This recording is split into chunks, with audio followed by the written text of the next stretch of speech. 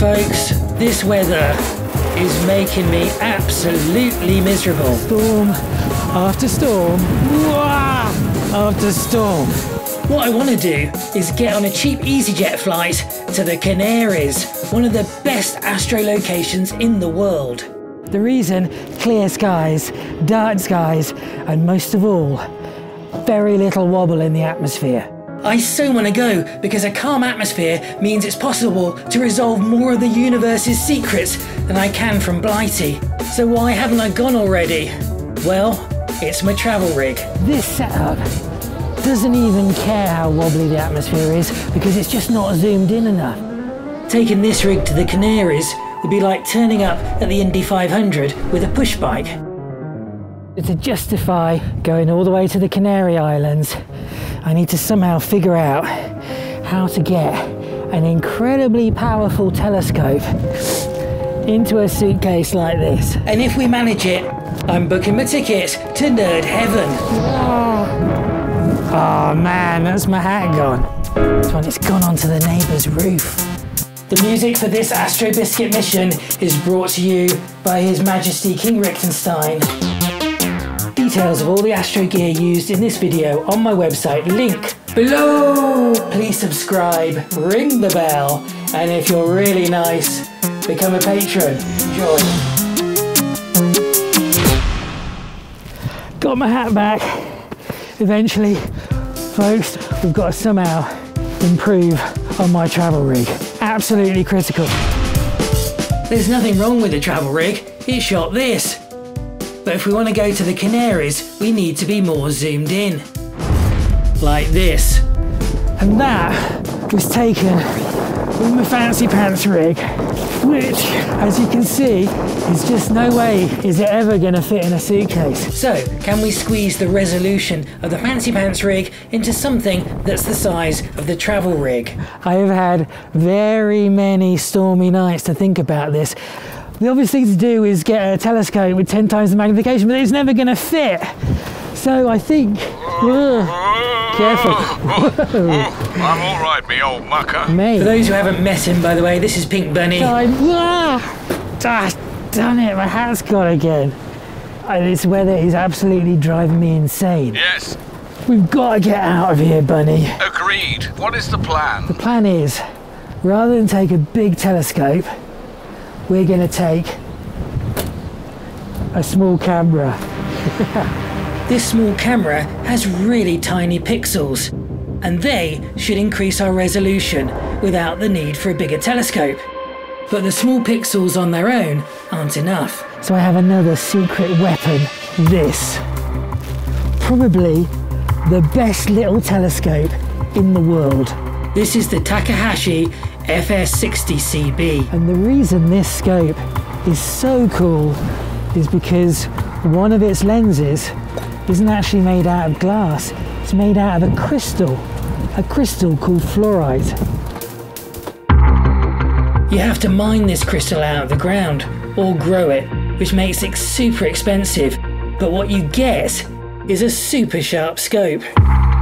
Combined with that camera with the little pixels, I think we can actually match the fancy pants rig. To find out if I'm right, we need to test it, and for that we need clear skies. But the weather isn't playing ball. This is turning out to be the worst year for Astro in living memory. Storm Arwen is going to be gone tomorrow, and hot on its heels is Storm Barra. But in between the two, there is one night and one night only of clear skies. To make the most of it, I made the tactical decision of spending 5 hours in a car and going to my mum's place in darkest Devon. Of course, when I got the scope out, the rain started. The storm, however, the storm has not appeared. And as predicted by my app, we've got one more clear patch before all hell breaks loose. Time to get imaging before the storm, which really doesn't feel like it's coming at all, comes.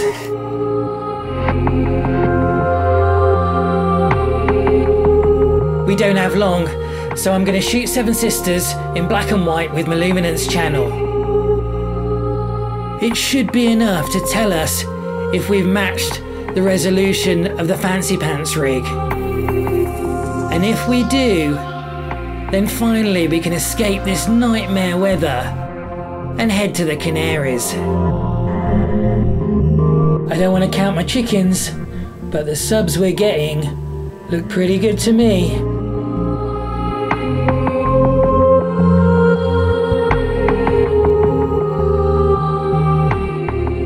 Alright, we got an hour before Storm Barra arrived.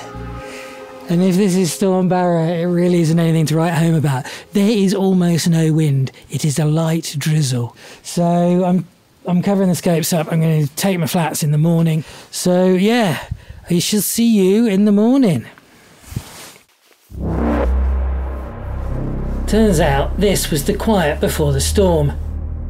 Between 4:30 and 5 AM, the full force of Storm Barra hit my mum's back garden.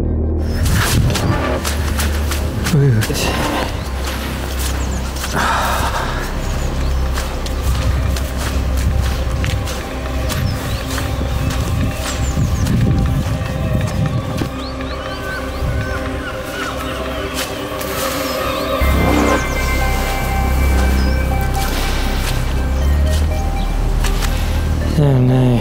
The electronics in the mount and filter wheel and camera are all completely soaking. That has been rained on all night. Let's have a look at that.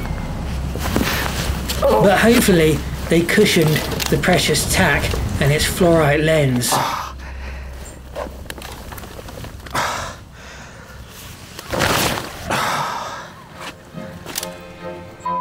Oh man, look. Look. Big dent.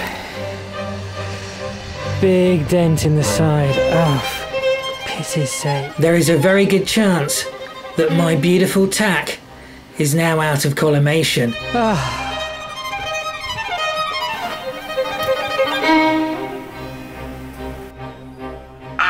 Sorry about your tacky thing. But remember what you said, Rory.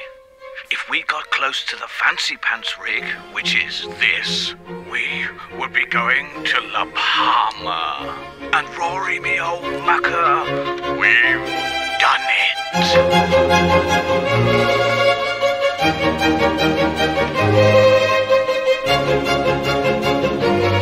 Amazingly, the little tack and the Tigi pixels really did match the resolution of the Fancy Pants rig. Wow.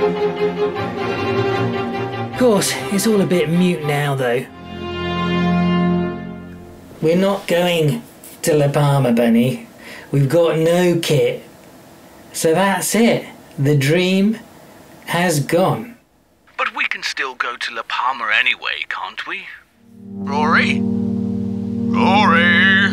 A week later, the little AZ GTI came back to life. A fortnight after that, a package arrived. It was an 80mm ED scope sent for me to test out from SV Boney. Now normally, I'd say an 80mm scope was too big and heavy to fit on the little mount. I just wonder whether... if the ED glass that's in here can match the performance of the fluorite. Which I'm not sure it will, but if it does, or even if it gets close, potentially, this SV bone is going to be even better. And if it does work, then we can finally escape this terrible weather. Annoyingly, someone must have bought a massive scope because I had to wait 6 weeks before I could test it. It's finally happening, folks. The full-on dress rehearsal for when I'm going to be astroing on the side of a volcano in the Canaries.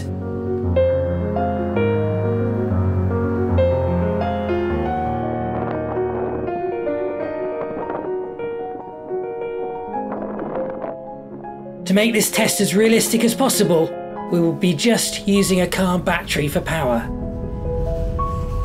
I think this might do it. Oh, hello horse. If we look over this hill up here, you can see something that you might not recognise. That's called blue sky, and actually a bit of moonage. So we're astroing because it's been so long. Despite being blooming freezing, I am super excited about tonight. Oh, I've got two friends, by the way. One friend is here. This is Rain. Rain, say hello. Nay. Unfortunately, I couldn't do any astroing because I was eaten by a horse. Hello. It's cold, isn't it? The other one is Cloud, and Cloud has gone off somewhere.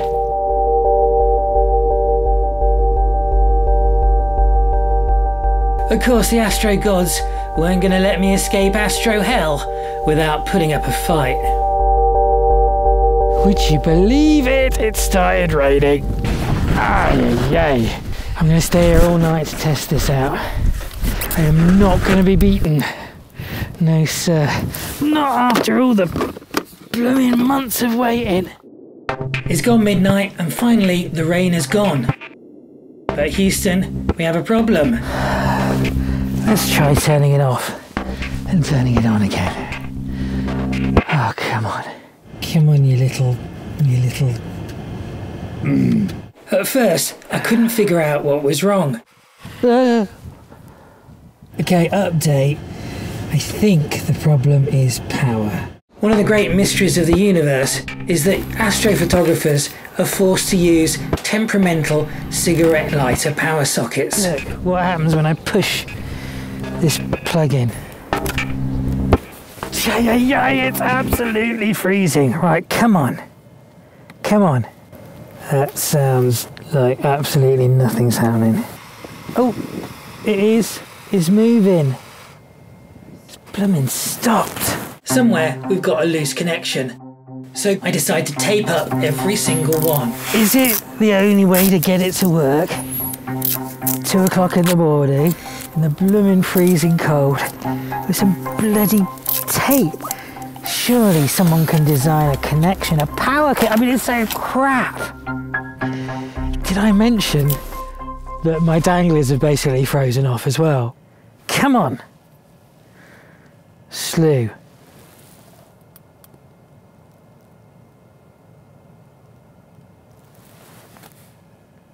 Nothing. 3 AM. I've no idea what's wrong with the mount, and I've no idea why I'm here. So cold. Come on, Biscuit. Oh, man.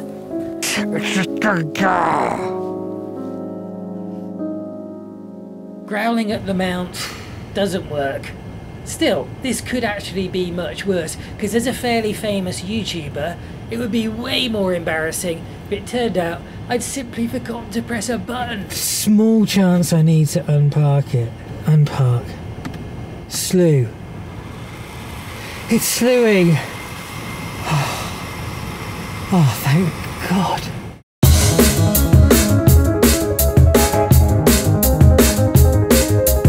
We are imaging. We got started so late that dawn was soon upon us. But I think we got enough. Morning, everybody. I think it worked. We'll see. Morning, Rain. Morning, Cloud. So, have we done it? Have we created the ultimate travel rig? Is it as good as the fancy pants scope? And are me and Bunny heading off to the Canary Islands? Okay, Bunny, this is it. This is it. Whoa, that's really good. That is a sunflower galaxy, 30 million light years away. Wow, that's great. Let's pack our bags. I hate to say this, Bunny, but it's not as good as the tack. Really? You see, the thing is, in astrophotography, you're only as good as your weakest link. And our weakest link Is you? is the mount. Oh, he's gonna geek on. Now, with the heavy SV Boney on it, the mount wobbles at more than 2 arc seconds. How interesting. But with the light attack, it wobbles about 2 arc seconds. About the same resolution as the tack. So it's in perfect harmony. Cut the boring talk, Rory. Are we going or not? Well, the tack's out of collimation and now the mount's conked out. We're not going, Bunny. Oh, Rory, why did you leave your scope out in the storm? You... Folks, it's bad. But it might end up being good. Because I'm going to have to think out of the box. In fact, I'm going to eat the box and come up with a revolutionary new travel scope design. It will be epic. I'm not just saying it. Early tests on the Sunflower Galaxy got this. Wow. Get ready for the sequel, folks. I just need a few quid to help finish the rig off. If you want to help this endeavour, then I'm putting a little collection pot below. If you throw a tenner, I'll be very grateful. And remember, before my rig got mashed up by Storm Barra, it did work, and you can find details of it and the basic beginner-friendly travel rig on my website, links below. Okay folks, that basically wraps it up. We will be back to finish this mission. Now, talking of donations, I just want to say a massive thanks to the folks who donated money to help me buy this camera and this filter wheel. And you're probably wondering, why the heck haven't I made a video about it? Well, the weather has been terrible, but in the last month, I actually got to use it in anger. And the results are extraordinary and surprising and will be the subject of the next Astro Biscuit video. You'd be hard pressed to find any telescope on Earth that has actually done better, I kid you not. On top of that, we're going to be able to use this camera in this new ultimate travel rig as well, which will be amazing. I'd also like to do a big shout out to my patrons, especially the goodly folk appearing on the screen right now. You patrons, through this terrible weather, have helped keep me alive, so thank you so much. To thank my patrons, not only do you get to see this a few weeks before everyone else, but also I have made an exclusive tutorial video which goes to the very heart of astrophotography, entitled How Long Should My Subs Be? It's a 40-minute long tutorial, and the feedback I've had from regular nerds and even a professor is that it's scientifically accurate, it doesn't miss anything, and it's easy to understand. Cool, blimey. There will be more tutorial videos coming. Patrons also have access to a tremendous resource on my Discord server, exclusive channels such as Ask a Mega Nerd, where hand-picked lovely mega nerds will help solve your astro problems in near enough real time. And if you want me to answer, I might not be instantaneous all the time, to be honest, just type @AstroBiscuit in one of those channels. Massive thanks, of course, to his RICKTENSTEIN-iness. Well done, Rick, mate. Fantastic job, I think. RICKTENSTEIN is now able to mix your video and provide music for your video. As well as that, you can buy his album, link below. Take care, bye from me, bye from Bunny. Laters. And see you on the next one, which is not going to be too long away, I hope. Bye. I'm getting a report in that someone watching hasn't subscribed. If it's you, please subscribe. Actually, you need to make up for this by ringing the bell. Bye.